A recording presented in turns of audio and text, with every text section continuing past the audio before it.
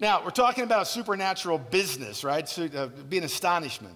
1 Corinthians 1:27 says, God has chosen the foolish things of the world to confound the wise. And God has chosen the weak things of the world to confound the things which are mighty.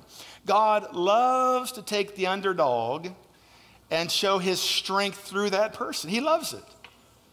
I mean, we all like to root for the underdogs, right? I mean, God loves to do that because it's his glory. And, you say, well, why would God call me to do that? Just because you asked that. You don't think you can, because he knows he can.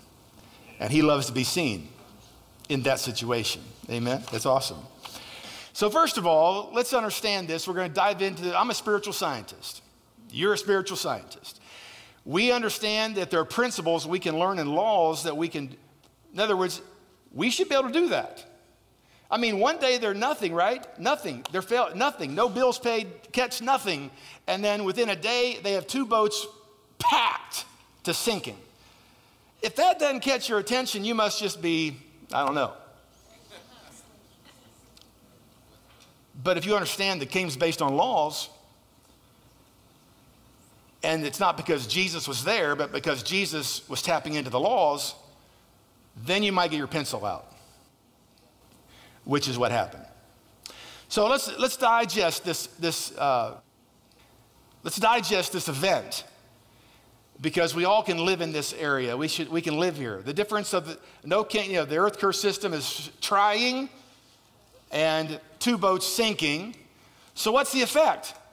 They left it and followed Jesus. How many people would follow Jesus if they saw those kinds of effects in your life?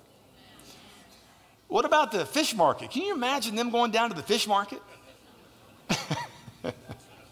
I don't know how many wagons or however they transport fish off the boat. Can you imagine?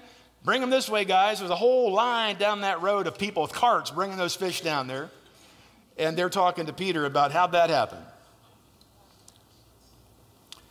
Yep, that's how it is. All right, so write this down. First off, we're going to dig into spiritual law. First off, that would have never happened unless Peter got Jesus into that boat. Right? We'd all agree there, right? Jesus is the one that told Peter where the fish were, how to catch them, and I'm going to add something to catch the fish, the harvest. We'll talk about that. Location, method, and harvest. I said it that way because that's kind of looks like in the story, but it's actually in reverse. We'll get that straightened out later.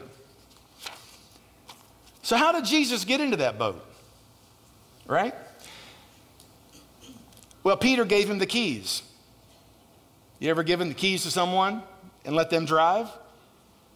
So Peter gave Jesus the keys or the authority to drive his boat. Right? The boat came under Jesus' jurisdiction, his authority. Jesus was driving, in a sense. And we all know, we've taught this many times, the boat changed jurisdiction, correct? Came under the kingdom of God, came under Jesus' assignment. So Jesus is now directing the fishing. He's now directing where the boat goes. He's taken over the boat.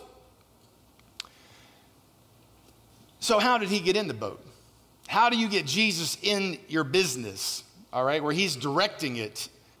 Because he knows where the fish are at. He knows what to do to capture what you need to capture. How do you get him in the boat? It's easy. Make him a partner. Make him a partner.